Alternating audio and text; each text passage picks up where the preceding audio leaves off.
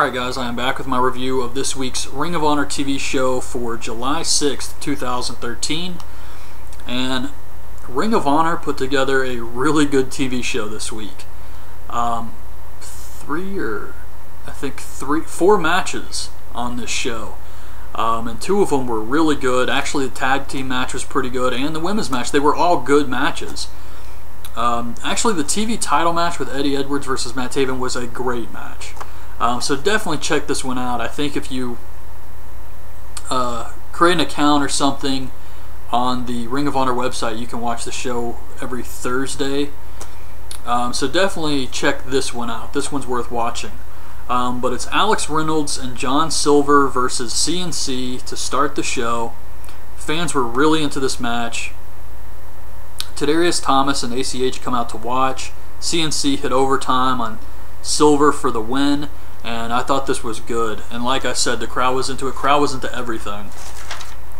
So then Nigel's in the ring, and he says Jay Briscoe injured his shoulder at Best in the World, and Mark suffered a concussion, so Mark's not going to be able to participate in the Steel Cage Warfare match.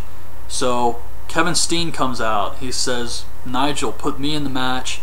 Nigel doesn't think he can trust him. Steen says he wants payback. Scum comes out. They beat down Steen. Elgin, Whitmer, and Lethal run out to make the save, and security tries to break it all up. Veda Scott versus MsChif. There's actually a cool spot here where MsChif is sitting in the corner in what I like to call the Raven position.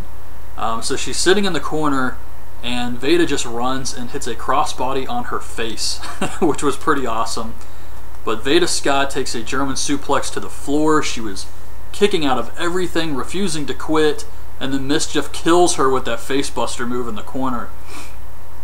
So MsChif does get the win, but it made Veda Scott look really strong, like she had a lot of heart, and that is a crazy ass move. Silas Young cuts a promo about how women don't belong in the ring, they belong at home cooking and cleaning, and Steve Corino says, "Amen, brother, keep talking." But Silas Young versus Adam Page. Page suplexes Silas off the barricade to the floor. Fans really got into this match. I mean, okay, you're thinking Adam Page versus Silas Young could be okay, but who really cares? But these guys worked their asses off to put on a great match, and the fans got into it. They were chanting, "This is awesome," and everything. Page eventually wins the match with a roll-up.